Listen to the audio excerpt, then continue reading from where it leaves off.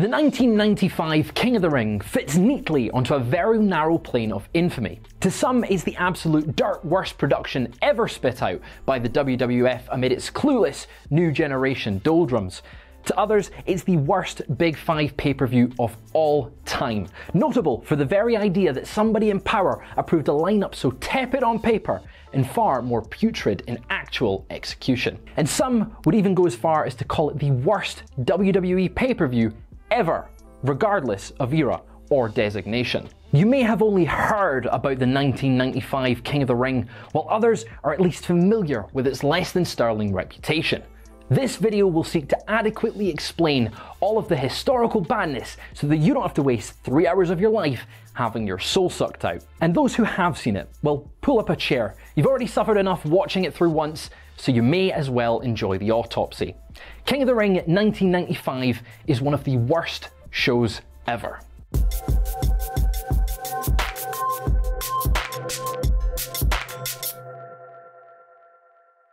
In 1993, the World Wrestling Federation cemented its Big Five by installing the King of the Ring in June. This placed an attraction in between the late March and early April's WrestleMania and the end of August SummerSlam, and it was equipped with a purpose. The winner of a single elimination tournament would be crowned king.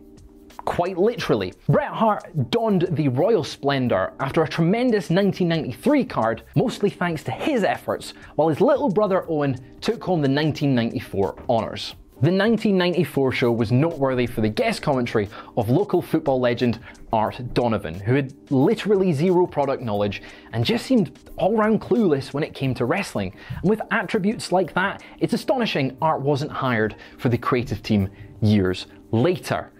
Actually, come to think of it, he may have booked this very show. If you'd have been watching WWF long enough before 1995, you could see how bad things had deteriorated. That year's 30-man Royal Rumble was equipped with mere 1-minute intervals due to a less than impressive star power at hand. 11 wrestlers lasted 3 minutes or less in the match, while 7 of those individuals, including Owen Hart, were gone in under 30 seconds. They probably should have thrown in some modern chaotic camera cuts to sort of hide the ugliness of that one. WrestleMania 11 further underlined company woes. The WWF title match between the towering Chosen One Diesel and the uber-talented Shawn Michaels had to play second fiddle to a celebrity encounter involving another Football Hall of Famer, Lawrence Taylor. LT was famous, but not life-altering crossover famous, and his match with Bam Bam Bigelow headlined the least bought WrestleMania to date. Additionally, WrestleMania 11 featured only 7 matches, down from the usual 10 or so, a clear sign that WWF brass felt the roster was a little bit lighter on prestige. Money was another issue. The WWF had lost $4.4 million in the last fiscal year that ended on April 30th, which would bring about heavy downsizing through summer months. Before summer was out, the active roster barely had 40 wrestlers on it. Some of those who'd feel the cut of the axe will play at least a small part in this story. After all, 16 individuals would have to compete in qualifying matches for the King of the Ring tournament. A field of that size will reveal the roster's present depth, or lack thereof. And these were somewhat tense times. Ted Turner had authorised a 1-hour Monday night time slot for WCW to go head-to-head with Raw beginning in September. The smaller ECW was growing a cult following on the expanding fringes of lapsed Federation fandom. With these details in mind, it'd be rather timely for the WWF if something like King of the Ring could restore some of that fading mojo. Spoilers, it didn't. The 1995 King of the Ring was booked for the Spectrum in Philadelphia, a long-time Federation stronghold. Major monthly cards were once held in the 19,000-seat venue and broadcast on regional pay-per-view, but those were from a bygone time. After all, this was the new generation, the generation where Bob Backlund and Captain Lou and Nikolai Volkov and King Kong Bundy had each taken part in notable angles over the preceding year or so. Joking aside, the incumbent leader of the new generation, Big Daddy Cool Diesel, reigning WWF champion since November, would main event this King of the Ring. While McMahon was hoping to mould Kevin Nash into his new age Hulk Hogan, it's fair to say that Diesel Mania wasn't exactly running wild by the summer of 1995, as evidenced by the low attendance and other paltry metrics. Now, Nash sometimes gets blamed for WWF's woes, but it really wasn't his fault. For one thing, it's not like the heel side of the WWF roster was particularly strong, so there weren't many looming threats to Diesel's title that would make for compelling programming. Case in point, the main event of King of the Ring would pit Diesel and Bam Bam Bigelow in tag team action against the $1 Million Corporation members Psycho Sid and Tatanka. Yeah, it's not exactly the Mega Powers versus the Mega Bucks, is it? Now, rather than put the WWF title at stake, the company opted to have this tag team match serve as a bridge between two Diesel defences against Sid at the May and July In Your House events. Add Tatanka into the main event mix, and damn, you've got me sold already. But fear not, because Vince was going to assemble a new challenger to Diesel by night's end. The only other non-tournament bout pitted Bret Hart against Jerry the King Lawler in a continuation of their 1993 feud that ended, well, rather abruptly. Hart endured a tainted loss to Lawler at the prior month's In Your House, a defeat made more agonising by the fact that Hart had dedicated his performances that night to his mum, as it was Mother's Day. So of course, Bret sought revenge, and revenge would come in the form of a Kiss My Foot match, where the loser would have to smooch the piggies of their mortal nemesis. And as childish as it may sound, even by the self-imposed standards of creative back then, seeing the Hitman finally humiliate that pesky king once and for all would be fairly rewarding. And it would finally pay off an angle that began with Hart winning the 1993 King of the Ring tournament a couple years ago. Speaking of tournaments, let's take a look at what got cobbled together on the 1995 bracket, shall we? Now, the qualifying process began at the inaugural In Your House in May, when a recently heel-turned Mabel pinned Adam Bomb in just a couple of minutes. On Raw the next night, Bob Sparkplug Holly pinned Cultaholic's patron saint, Mantor. So far, 4 wrestlers, 4 individuals inducted into the halls of WrestleCrap for the characters that they were playing here. The next qualifier was only half crappy, as beloved star Razor Ramon defeated long-forgotten Jacob Blue, aka one of the Harris twins, under one of the 60 different names he used in his career. Then it was a battle of WrestleMania world title challengers of different eras, as a now babyface and wildly popular Shawn Michaels pinned an aging King Kong Bundy. Now, you're probably thinking, so far, not bad, right? Only Ramon and Michaels really feel like potential tournament winners, but at least the brackets have, you know, some genuine stars in them. But let's see how the rest of the field shakes out. Next up, Kama, the supreme pimp of voodoo censorship, beat pro wrestling's second most prolific trashman, Duke the Dumpster Droese. Then, in the first qualifier to actually feature more than one pushed wrestler, The Undertaker defeated Intercontinental Champion Jeff Jarrett. Meanwhile, Jarrett's roadie, well, simply named the roadie, upended a beyond stale Doink the Clown to get into the tournament. The final qualifier pitted brothers-in-law Owen Hart and Davey Boy Smith against one another. Though the match sadly ended in a time limit draw, they didn't run it back and have a rematch between the two, as WWF had done in prior instances of qualifiers ending in ties. Instead, the WWF ruled that Hart and Smith's respective tag team partners, Yokozuna and Lex Luger, would now face off for the final spot, because, well, that makes sense, doesn't it? And Yoko won, because Luger is never allowed to score a meaningful win over Yokozuna, especially after they had to return the bus. So your King of the Ring field includes 4 men who've held singles gold before, along with a 500-pound beast still finding himself as a heel, as well as 3 occupational wrestlers, a race car driver, a fighter too badass for the UFC, and a personal assistant to a country singer. Now, in WWF's defense, in the pay-per-view era of King of the Ring, this was probably no worse than the 3rd best looking field they've ever presented. And still, at least those qualifying were objectively more impressive than the men they beat, which included, well, a radioactive mercenary, a country singer, a sanitation worker, and a 400-pound star of the 80s, and that's not forgetting a circus clown, a mythical beast, and a muted mountain man, alongside Vince's first attempt at creating a new Hogan. Sounds like the worst ever season of the real world, but no,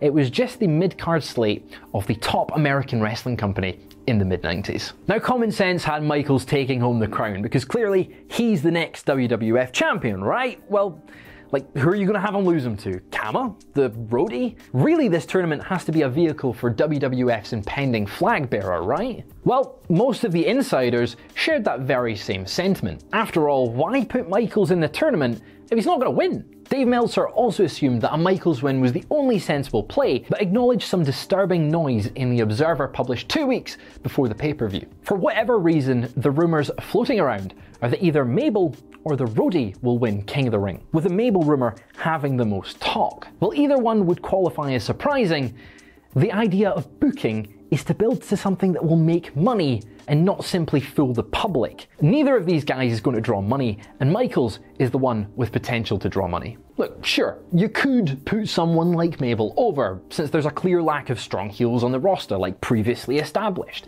And Vince likes to push Hoss against Hoss, just like he did when Hogan was champ. But would Vince really deprive the crowd of something they'd be happy with, such as a Shawn Michaels victory, just to set up a not particularly overly talented super heavyweight as a main event guy? And I think we all know the answer to that question. Well, whomever goes over, at least the tournament action will be solid along the way. I mean, there's still Shawn Michaels, and there's still Razor Ramon injured his ribs at a house show 2 weeks before King of the Ring, and he's not going to be able to compete in the tournament.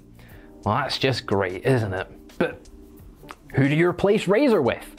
You know, a star of that caliber, surely it's got to be someone pretty substantial, considering, well, as I said, he's one of the biggest stars in the company. But nope. WWF instead went with Savio Vega. Now, to be clear, Savio Vega was a solid wrestler, but he really had nothing going for him at this point. For one thing, he just showed up in the company. Prior runnings Kwang aside, Vega was repackaged into Savio character just 6 weeks before King of the Ring, and he didn't really have any signature moments to his name. Well, except for saving Razor from a 2-on-1 beatdown while the crowd collectively wondered, who's this dude with no sleeves? In other words, the audience still didn't have much of a clue who Savio Vega was supposed to be. We were told he was a childhood friend of Razor's, but the backstory pretty much ended there. He was just, here's a guy, Razor likes him, and you should like him too. Which is always a surefire way to get the audience behind someone. I guess a relatively unknown Vega's fine as a replacement wrestler, you know, as long as he doesn't, I don't know, go too deep into the tournament or something, or like get to the finals. Now, to get Vega into the tournament, WWF had Savio win a qualifying match on that evening's pre-show, defeating a fading Erwin R. Shyster in about 5 minutes. This meant that Vega would face Yokozuna in the quarter-finals, while Roddy would wrestle Holly, Michaels would face Kama, and Mabel took on The Undertaker. Now, if you're asking why the WWF waited until the night off to hold Savio's qualifier, now would be a good time to point out that in those days, they'd tape even months worth of TV at a time, and Razor's injury didn't occur until after they'd filmed all their TV for the weeks between pay-per-views. So there was no interim live programming to hold an emergency qualifier on until the pay-per-view itself. You know, it happens, unfortunately. Injuries happen. Speaking of happens and unfortunate, now's the time we turn our attention to the pay-per-view itself. Though attendance in general had been at troubling levels in recent times, the Philly faithful still turned up for the 1995 King of the Ring, as over 16,000 fans jam-packed the Spectrum. A large number of ECW supporters were among the crowd, including the ever-recognisable John Hat Guy Bailey at front row on ringside. With Bailey and ilk on hand, it may have been a PG show, but there's still a chance that this wasn't going to be a PG crowd. The set was pretty glossy by 1995 standards, as the throne sat upon a stage next to the entranceway, which was a set of doors guarded by a very young Matt and Jeff Hardy, which they were decked out in purple and yellow pajamas. I wonder how many times during this night Matt stood and thought to himself, I bet I can book something way more demented than this. With Vince McMahon and Doc Michael Hayes Hendricks on the call, the King of the Ring kicked off with, well, Vega being wheeled back to the ring and in action once more. Minutes after beating IRS, the still obscure Vega was trotted back to ringside to face the 600-pound tag team champion Yokozuna to begin the tournament properly. I guess it was quite important to give the new guy as much face time as possible to try and get him over. And what better way to get Vega over than to have him sit in a never-ending nerve hold.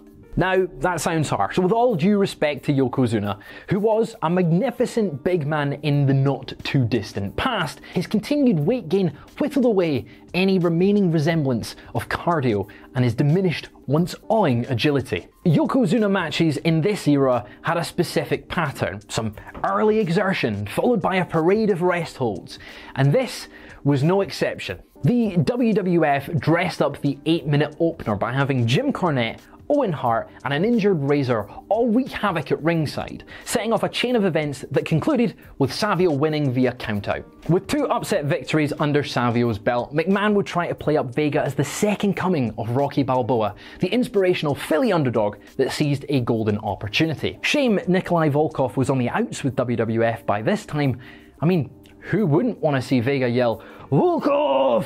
from the top of a snowy mountaintop? The tournament continued with the roadie beating Holly in a decent undercard match with a very messy finish. The future Road Dogg was earmarked for a face turn and feud with boss Jeff Jarrett, so a win here made sense and the match was fine.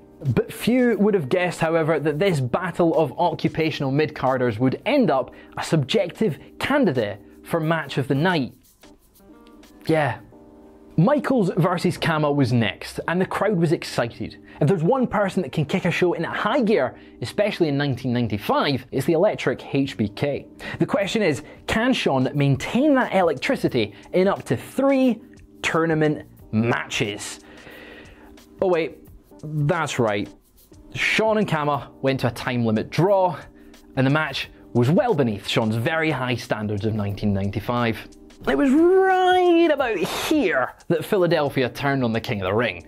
Remember the sustained boos in Pittsburgh when they realised that Daniel Bryan wasn't going to be in the Royal Rumble match? Well, same thing here. Philly was pissed. Fortunately, all is not lost. The Undertaker still in the tournament and he has to beat Mabel. Spoiler alert, he didn't beat Mabel. He's out. Bye, Undertaker. Now, sure, it required a ref bump and the interference of Kama, but alas, The Undertaker took a pinfall loss in an atrociously slow match to Mabel. This development sadly deprived us all from ever finding out if The Undertaker would have worn the crown over the top of his brimmed hat. So, just to recap, that's 2 former WWF champions and a clear future WWF champion all get bounced in the quarterfinals, while those that advanced include an unknown Rocky analogue, a sidekick, and a limited 500-pounder. The sidekick went out next as Savio defeated the roadie in the lone semi-final due to Mabel receiving a bye into the finals. Savio Vega versus Mabel was your King of the Ring final, but more on that in a bit. Taking a break from the tournament for a moment, the next match was Hart and Lawler's Kiss My Foot clash. To prepare for the bout, Lawler apparently walked around barefoot around horse stalls, letting the fetid leavings infest his soles. Yes, he actually did this. They even showed us vignettes of Lawler doing it. Of course, Hart wasn't going to suffer such a major indignity on a pay-per-view unless, I don't know, Vince desperately needed to try and get the belt off him or something. So after interference from the terminally underrated Hakushi backfired, Hart made Lawler submit to the sharpshooter. Then Hart foiled another attack from the heels. Hart then stuck his bare foot into the King's mug. But that wasn't good enough for Bret. No, he then removed Lawler's own boot, folded him up, and shoved Lawler's own dirty foot into his mouth. Lawler, being the demonstrative heel that he is, sold it like he was going to throw up. And more on that in a bit. After that mild bit of catharsis, it was time for the tournament final, the 4th match for Vega on the night and the 2nd for Mabel. If you were playing Extreme Warfare Revenge and you booked Savio Vega 4 times, not only would you get a booking note saying that Vega is losing overness from overuse, but you'd also crash the game because it's nigh impossible for Vega to wind up less over than he was before this evening started without there being some sort of error code. The most over person in the match by a wide margin was Razor Ramon, standing on the floor, as Mabel and Vega proceeded to have a very bad match to the sound of indifference from a very bored crowd. Now, rest holds were the order of the day as Mabel tried to bear hug his way through much of the 8.5 minutes bell to bell. Then it happened. The moment that succinctly sums up the WWF as a whole in 1995. As the match dragged on, a number of fatigued fans began chanting, "EC Dub! EC Dub!" which Hat Guy Bailey in the front row gladly helped conduct. It was a sizable chant too. Commentator McMahon didn't understand what he was hearing. He just recognised that noise was being made and interpreted that noise as a sudden surge of support for underdog Vega. He exclaimed, "Listen to this!" with urgent cheeriness before realising it was a chant of spite and quickly changed the subject. The dissenters had breached the perimeter and they were loud. Wholesale rejection of the script may have been more common by the time Cena and Reigns eras had rolled around, but in 1995 this was something out of the Twilight Zone. Mabel won the tournament in a very anticlimactic fashion before beating down Ramon and the 1-2-3 Kid post-match with the aid of his Men on the Mission teammate Mo. So ended one of the most uninspired, dreadful tournaments anybody could remember. Well, there was one more piece of business to attend to: the coronation. Mabel received a crown, a cape and a sword, which Vince was very likely going to need back when he violently cut payroll the next month, while Mo read a proclamation from a scroll. Philly's response to this landmark moment was to shower the two men with a hail of trash. Then we took it backstage and we saw Jerry the King Lawler throw up, possibly from the horse poo stuck in his teeth, or possibly from watching the previous match. There's really no way to know for sure. Now, it's really hard to believe that this was the angle that led to Kane first appearing on WWF television. The alleged main event rolled around in which Diesel and Bigelow faced Sid and Tatanka. Diesel was working with an injured elbow and really couldn't do much, which was just as well because the opposition didn't do much either. They really resorted to little more than basic strikes over the entire 17.5 minutes. The finish saw Diesel powerbomb and pin Tatanka, all while goading Sid to get into the ring and fight him. But this almighty, this big, scary Sid responded by walking out like a coward, leaving Tatanka to eat the pin. Now, I will take this point to reiterate that Diesel and Sid were set to face off for the world title at the very next month on pay-per-view, and this big, intimidating threat to the champion has just shown turning his tail and running away. Doesn't really set up the match, does it? A feud this big though, you can almost picture the My Way hype video in your head.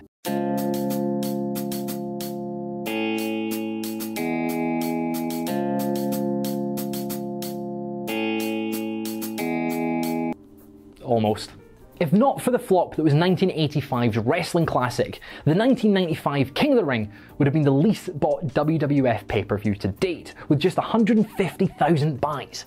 The only Big Five pay-per-view that would ever do a lower number pre-network days was that year's Survivor Series, which honestly is a shame because that's actually quite a good show. Dave Meltzer wasn't too kind to King of the Ring, rating only 3 matches higher than 2 stars, with none crossing the 3-star mark. Meltzer wrote, "It was so bad, one can only speculate on how those booking the show in the first place thought they'd be able to pull it off." As of August 2022, fans on the Cage Match Wrestling database rate this show a 1.28 out of a possible 10, with 4 out of every 9 voters giving the show an absolute 0. As of this recording, out of every WWE pay-per-view ever, it has the lowest score of any event that didn't take place in Saudi Arabia.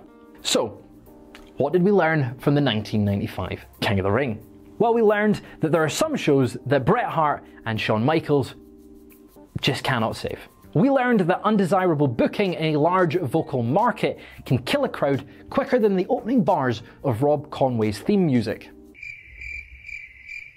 We learned that the most popular WWF star in the Philadelphia market in 1995 was some fella named ECW. Maybe he should have been brought in with a schoolteacher gimmick instead of that Douglas guy. We learned that taking a sizable gamble in booking a new main event star can backfire spectacularly. Not only was Mabel a poor choice of king, but his ensuing run as a top heel reflected that poor choice. His match with Diesel at SummerSlam was bad for a number of reasons, and he'd be gone from the company by the end of the following January, barely 6 months after he was crowned king. And we learned that booking what you want instead of what the fans want will piss off a lot of people. Of course, this lesson has sometimes been forgotten or ignored in the years since. Sometimes. The 1995 King of the Ring set a historical precedent for badness in pro wrestling events. It might not be the worst pay-per-view of all time, but it's one of the first to come to mind when one asks, what's the worst pay-per-view you can think of? And a historical standing like that makes 1995 King of the Ring incredibly hard to dethrone.